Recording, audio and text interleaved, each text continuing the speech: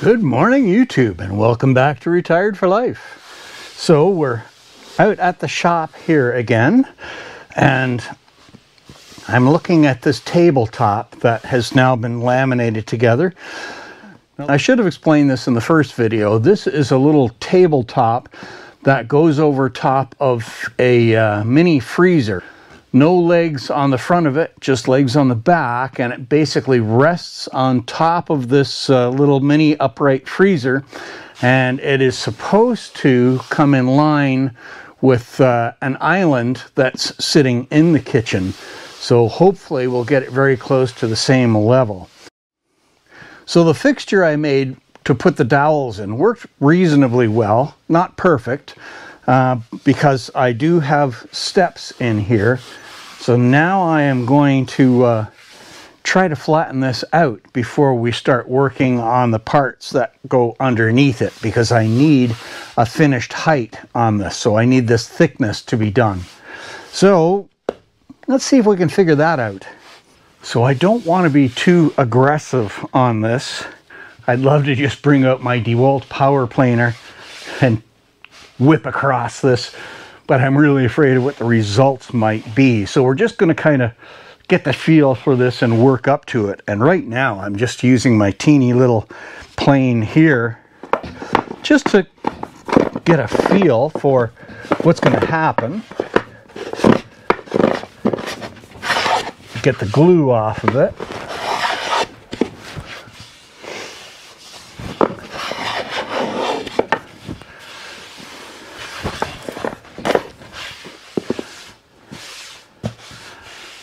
It's really not too bad.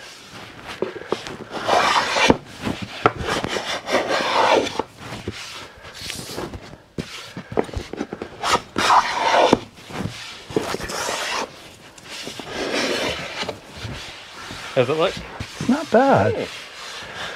Yeah. Reasonably flat. Mm-hmm. I've got one fair sized step there, and I'm just trying to kind of sneak up on these to take it down. I'd love to just get the power planer, but Yeah. I'm afraid of what the results of that might be. Oh. So I'm just kind of getting a feeling for what's going to happen, which is why I've got this very little plane here, and I'm just trying to get fairly close. Yeah. And sand it kind of thing? Yeah. Yeah. All right, so the little plane seems to be working pretty good. I think I'm going to get brave and try the bigger plane. Now I have it set fairly aggressively right now, so we're going to back the blade off on it a little bit and then take a couple of swipes with it and see what we end up with.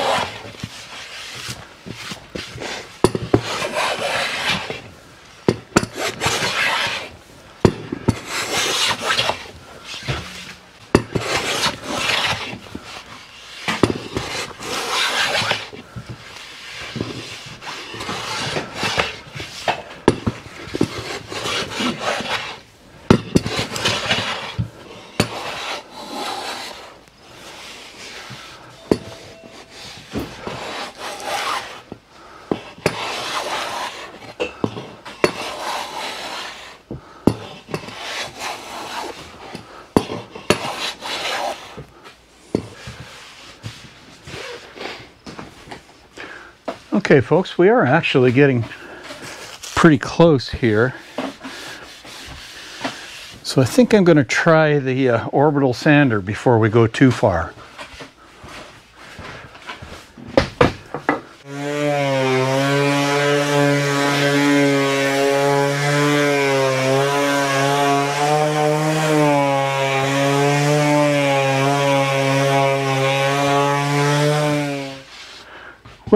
that's actually getting kind of close. We've got a bit of a high spot there, and I've still got an edge there.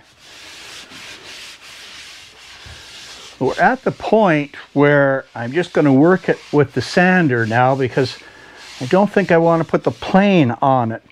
One of the things that I have trouble with a plane is I'll sometimes leave a mark with the edge of the blade,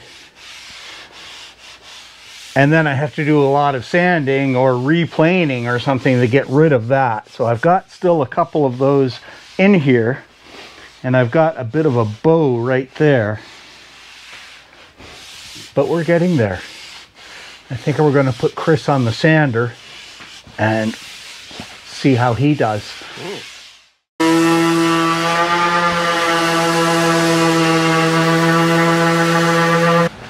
All right, folks, so our first side is coming out pretty good. We're very close. We got a little bit of a high spot to take down there. But before we get it actually finished, I'm going to flip it over and actually try the power plane on the other side, and we'll take most of the issues out of the other side as well. That way, if anything gets marked, we're still okay to be able to continue sanding this a little bit more. So let's very carefully try the power planer on this. So I basically have it set to 0, but depending on how you start it, it still can be very aggressive.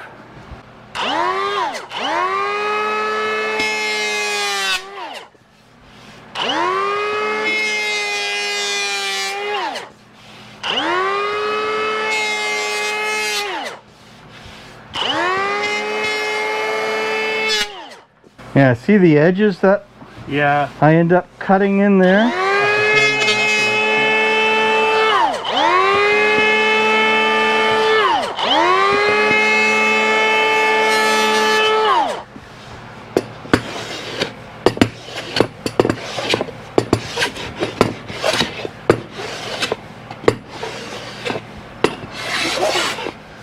So we've got our top and bottom pretty close to being finished.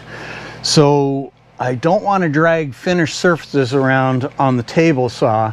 So we're going to try to get our outside dimensions to a finish point now. So we're going to go, again, my favorite little technique is we're just going to kind of sneak up on this to make sure that our first couple of cuts are square and we get this thing square, and then we can bring it down to its final dimensions. All right, let's take our first cut and we'll see what happens. All right, here we go.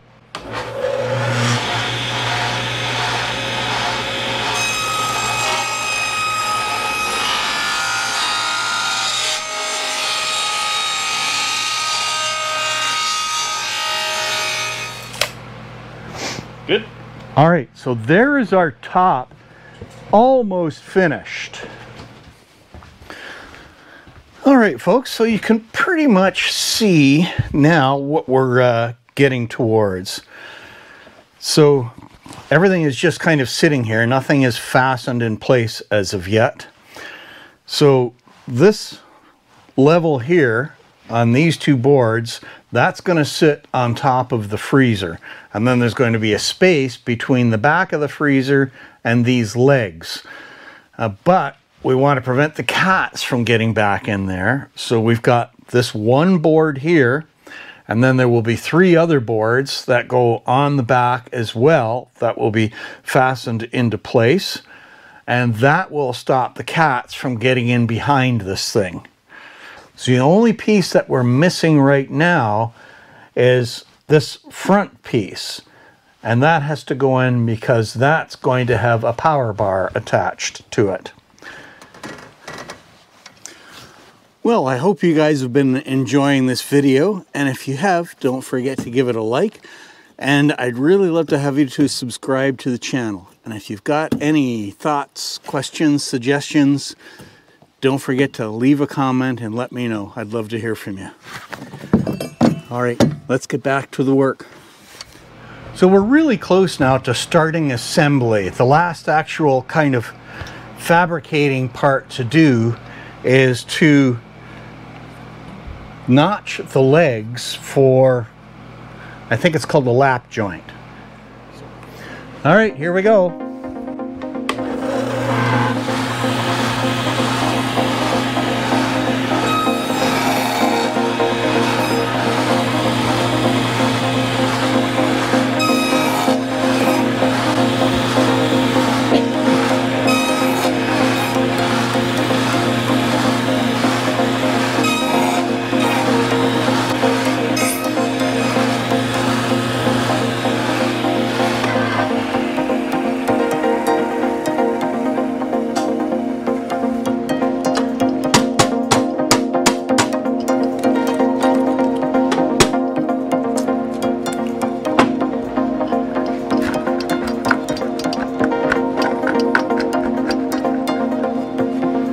All right, take that one away and we'll do the second one. So that's one done. We're going to get the other one done. And then we're going to start fitting stuff together.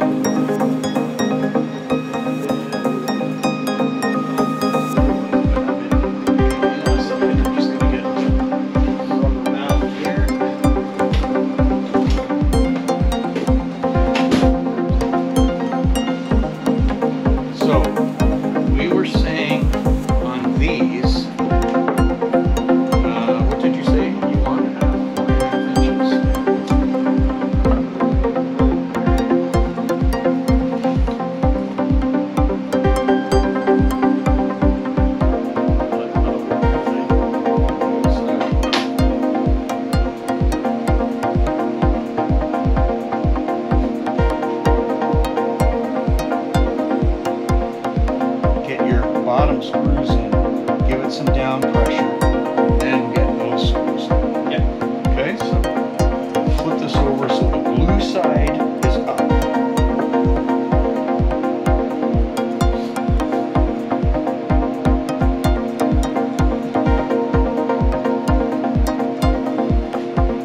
So down the bottom and the back.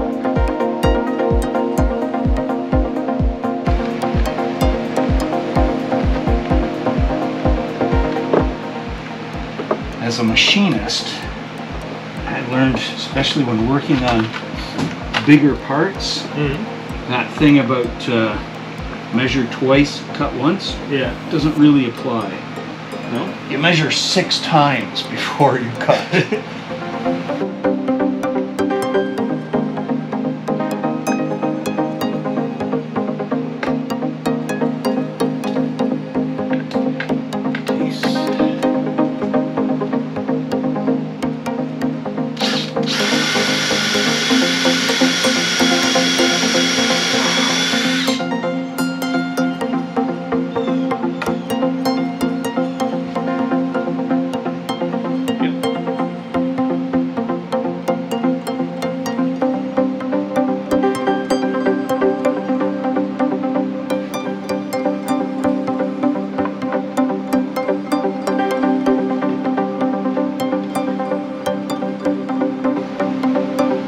Because we're dealing with pine, I'm doing it the old-fashioned way and screwing these in by hand.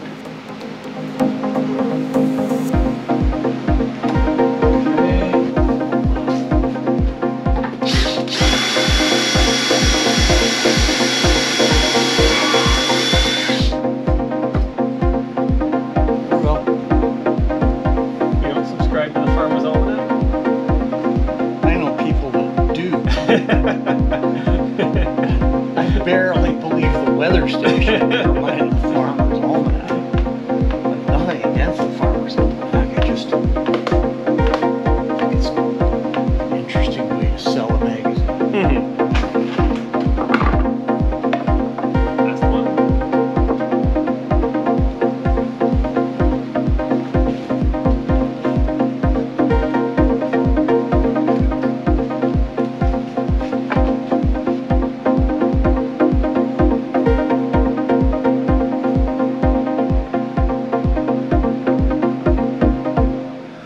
right, so there is the back complete. So the idea of the spacing is to allow lots of airflow. We don't want to be trapping air back behind this with the freezer running. So that will be sitting on the floor there. We've got about a 2-inch gap there, which should also be enough to keep the cats out. At least that's the plan. So our inside frame is almost done. We have the front piece left to put on now. So it's looking pretty good. So we're just figuring out the location of the power bar here, and we want to cut a little groove in this to allow the cord to go through.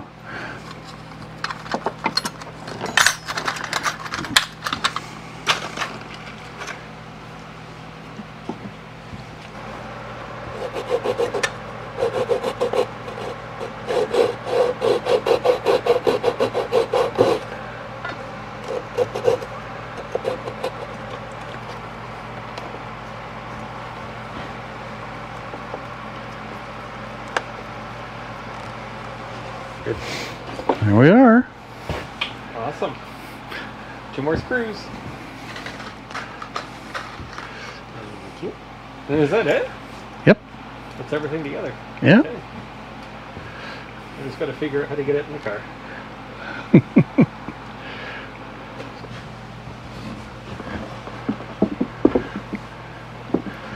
Nice job.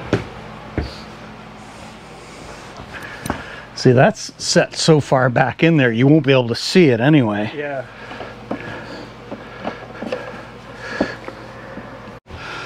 All right, so there we are, folks. It's actually finished. So it's sitting on the table saw right now. So it's going to be sitting on the little freezer. So we're got our cat protection in place. Our top is turned out nice and flat. Chris is going to put a finish on that after he does a little bit of research to see what it is. There's a power bar underneath here for plugs, and the color and style does basically match the IKEA piece that it's going to go sitting beside. Yeah. So it was an interesting little project. The one thing that I'm quite pleased about is we don't have a whole bunch of screws sticking out all over the place or going down through the top or anything like that. Everything is pretty well hidden. So, my first piece of furniture. Good job. Now let's make a rocking chair. Yeah. All right, folks. So that's got that project for Chris all done. Looks good. Yeah, it was an interesting experience. One thing that I will probably do is look more seriously at a biscuit joiner, because that does look like it would be a pretty nice tool to have for doing this kind of work. Does it make biscuits? Yes, it makes biscuits.